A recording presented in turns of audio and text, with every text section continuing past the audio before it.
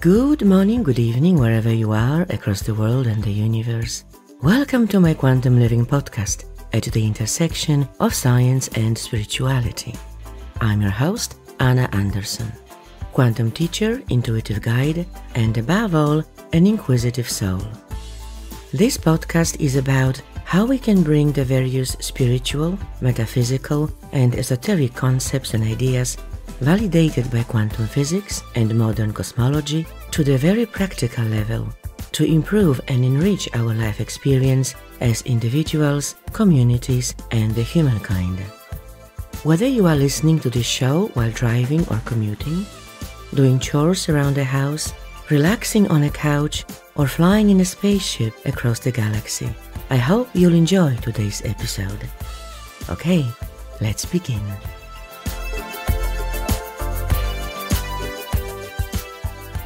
Hello and welcome back to Quantum Living and to my new mini-series Quantum Chat, microdosing spiritual insights in a food for thought style, where in each episode, together with my special and returning guest, Maren Muter, we focus on just one topic, one burning question, one quantum mystery that probably everyone has a view on, but no real answer to, as we can only speculate and guess, which is fun. Hi, Maren. Thanks for joining me again. Yes. How are you? I am great. How are you? Great. And thank you so much for having me back. This is a lot of fun. Okay. So today's question is, are consciousness, higher self, and soul one and the same? Or are they different concepts and energies? Okay, let's see if we can shed some light on this conundrum. I feel that there is a lot of confusion or just a lack of consensus on the nature of these concepts, and these terms are often being used interchangeably, which is fine, I guess, but a lot of people like to have some certainty or more detail. I see it as a hierarchy of sorts. So our consciousness steps down its energy to our soul, which then steps down to our higher self. Our individual higher self is an intermediary, in my view, between our conscious ego and our spiritual self, as it is recognized and accepted by the ego as a source of useful information. And so we can interact with it, receive insights and intuitive guidance from it, etc. Our soul is an individualized part of our consciousness, which has countless souls through which it experiences life.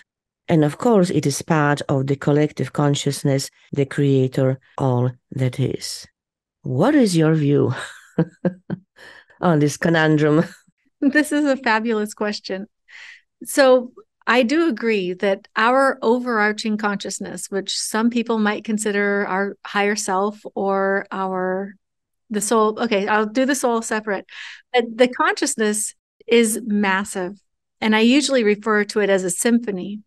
And each life experience as one music note within this symphony. Or if we were to look at the overarching consciousness like an orchard, then every apple in that orchard would be its own separate life experience, completely unique from each other.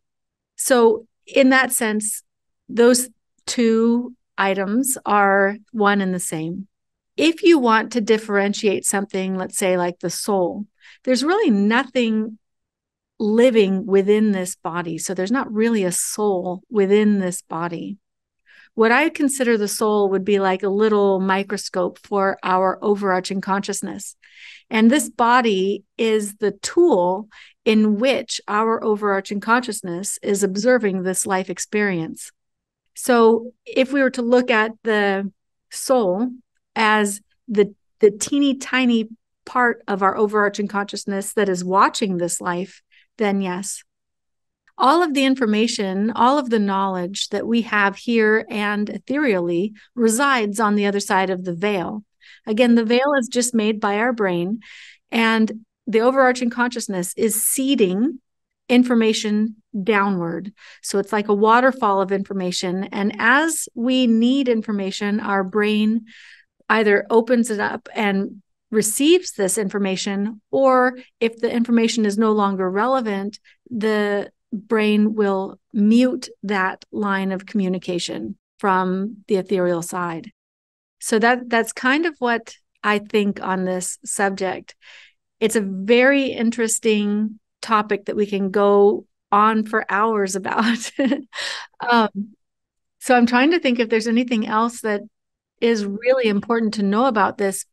I think the biggest thing is that you don't have something living within this body that has to ask permission or to get information from a higher self. Oh, that's the word I was looking for, higher self and consciousness. Higher self and consciousness, I'm going to say that's one and the same. Because information comes down like a waterfall. It is not going from down here up to the consciousness. The consciousness isn't learning from the earth, from this earthbound body. It's using this earthbound body as an observation tool. And when this body, when this brain needs additional information, that's when it sends more information down or mutes it. Absolutely. That's an interesting point. I wouldn't say that our consciousness learns anything, because I think that by definition, our consciousness knows it all and it's got all the information and is timeless. When I would refer to the notion of learning, this is the learning for us as human beings. And the process of observation by the soul or consciousness, perhaps to some extent being involved in the experiences that we have as human beings in this physical plane. And if someone would ask, okay, why? What's the point of going through those various experiences, often quite enduring and quite difficult, if our soul and our consciousness already has this information? Well, I don't think anyone could answer that question. I would suggest, and I've heard some voices along those lines, that this is essentially for the creator. So now we're talking about consciousness with a big C, to experience and have fun. See, one particular characteristic that not many people talk about of the consciousness with a big C, or the creator, God, whatever you want to call it, is that it has a wonderful sense of humor. And it wants to experience or have those experiences collected by the souls via human incarnations and other non-human incarnations, for that matter. Well, for the lack of a better word, as an entertainment. Because otherwise it would just be bored, stiff, sitting, being everywhere. So the whole point of creation, which is another contentious perhaps point or interesting, curious point, is why, why God has created life, why? And the only answer that I could come up with, well, why do you play? It is to play, to have fun, to have experience, to have, well, something to do, if we can humanize that experience. But essentially, it is to collect all those experiences. That's why we have a margin of free will, because if everything absolutely was predestined, and that's, by the way, it's a topic for another conversation, there would be nothing for us to surprise the creator with. And I have this intuitive feeling that there is an element of that. But coming back to our topic, consciousness, soul, and higher self, why do you think is that in many mythologies, many stories, many teachings, the higher self is portrayed as this energetic, almost being that acts and serves as an interface between our human ego and our spiritual self? Why do you think this is happening? Yeah. So the reason why I would believe that that's happening is because it's the translation of our brain, the translation of ethereal information. So our brain has to take any information that is coming in and translate it into something recognizable and into something relevant. So if we are trying to say, okay, who is out there? What is out there? It's going to make maybe the higher self look like a parent figure. It might turn it into looking like spirit guides. It might turn it into a whole numerable things. And that's because one of the ideas that we have is that we are living on a linear path from birth to death, and that we're down here learning things, and we have to learn certain experiences on this linear path. Where our consciousness is, which is on the ethereal plane, it's not living and residing on this earthbound plane. So it gets to see the totality of our life. And it gets to see that our life is not point A to point B. So anything that we see, anything that we communicate with each other is strictly a translation of information, a translation of frequency in order for us to communicate. So our brain is translating things that might not even exist here on Earth, and we have to turn it into something that we can share with one another. So that's where a lot of these fables and stories and myths come from. Are they wrong? No, but they are also not full, because our brain is limited on its capability of explanation. So it will simplify it so it's something that we can understand and digest. Okay. What is your view on the purpose of the soul? Heavy question. I think of the soul as, so if we go and we're just going to model this picture like this, the soul is going to be the human body. Okay. I don't believe that there's a soul living within the human body, but we're just going to pretend right now that the soul is the human body, because a lot of people think that we actually have that spiritual entity living within this body. So the soul, we're going to say, is actually the vehicle, the observational vehicle for our overarching consciousness. That's the only purpose. The soul doesn't have to learn anything if we're taking the soul as the human body, because our consciousness is observing how this body, how this soul reacts and responds and behaves to a multitude of situations. It's not how, are they going to be able to pass physics, and are they going to be able to bake a cake, and are they going to be able to cross the street? It's not learning that. What it's doing is it's utilizing this soul, which is the body, as an observational vehicle. It's extraordinarily powerful, and it's extraordinarily unique. And the reason why it's so unique is because this human body, yours and mine and anybody else who's here, will never be replicated. Even identical twins, even if we were to clone the body, it will never be replicated, because it will never, ever have the same vantage point. And that's where nature gives us hints. So nature is not out to fool us. Nature isn't sending us on a fool's errand, and nature isn't asking us to learn lessons that we have no idea what the lessons are. That's just cruel. That's not humor. That part is cruel. But when we look at nature, we can say, oh, well, these are the hints that no one will ever experience life like this body. No one will ever experience life like me or you. And that is what our overarching consciousness is looking for. Our overarching consciousness, that's what it's doing. It's observing that life. And to it, the totality of our life is absolutely stunning. Okay. I like this explanation, but I have one key question to push the envelope. Okay. For what purpose? So you said that our consciousness is observing our life, how it unfolds, and all experiences. My question is, why? For what purpose? Does it need it? Does it want it? So what is the purpose for our consciousness wanting to observe life experiences via the vehicle of the soul? What do you think? That's a good question. So thank you. We will not know that answer until we're dead, basically.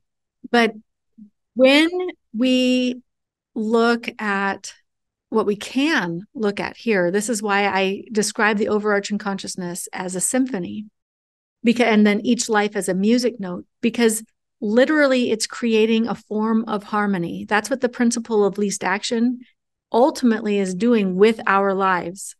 So what the overarching consciousness is doing, it is using our life as a music note for its symphony. And it's looking for harmony. Now, this harmony, this energetic harmony that it is creating that will become part of this overarching symphony is extraordinarily powerful. And it's extraordinarily powerful because it actually equates to nothing. And people are like, oh my gosh, what do you mean I am nothing? And yes, you are going to become absolutely nothing. Now, before you think that that is what we think of nothing here on earth, it's exceedingly powerful on the ethereal side, because it's such resonance that it's far surpasses a love. It far surpasses comprehension and understanding, and it becomes. The word becomes is huge, because right now we are like a hologram. We're in this vehicle. And once this life is done, we become integrated with that overarching symphony. We become part of something so astounding and so beautiful that there are no way or words to explain it here on earth. Absolutely. So do you equate our consciousness with the consciousness many people describe with the capital C, the creator, God, whatever you want to call it? Or, so in other words, is our individualized consciousness part of that larger consciousness, omnipresent consciousness, or you would not necessarily differentiate between the two? Yeah. So like we have this symphony that we are going to become a part of, that symphony itself, even though it has trillions of songs or music notes within it, will be a music note in and of itself that becomes part of, let's say, an even grander symphony. Okay. Yeah. That grander symphony, we'll go ahead and call it God. We'll call it, the one creator, or whatever you want to call it.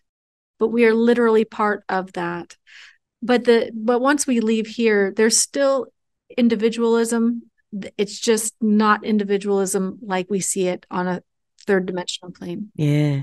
And by the way, I love your analogy of a symphony, because it speaks to me so beautifully. And I think the symphony comes closest to this concept. So thank you. So there you go. A brief answer to the question whether consciousness, higher self, and soul are one and the same or different concepts, or at least some food for thought. Thank you, Maren. We'll speak again in the next edition of Quantum Chat. Thank you for having me. And if you guys want to give us some feedback, which would be great, go ahead and click on the link below this audio, and it will take you to Anna's website, which will have her email address on it. And you can go ahead and leave a review or give your comments, questions, and concerns to her. Thank you very much for joining us. Thank you so much. That's all for today, folks. I hope you enjoyed this episode, and if you really loved it, please post a review on Apple Podcasts or Spotify to encourage others to listen to it. For the show notes, guest and podcast info, reviews, comments, and much more, please visit quantumlivingpodcast.com. And if you'd like to dive deeper into quantum living and explore how you could work with me, please contact me, and I'd be delighted to help and support you on your quantum journey. I am your host, Anna Anderson. I look forward to connecting with you in the next episode of Quantum Living. Until then, keep your vibrations high and be well.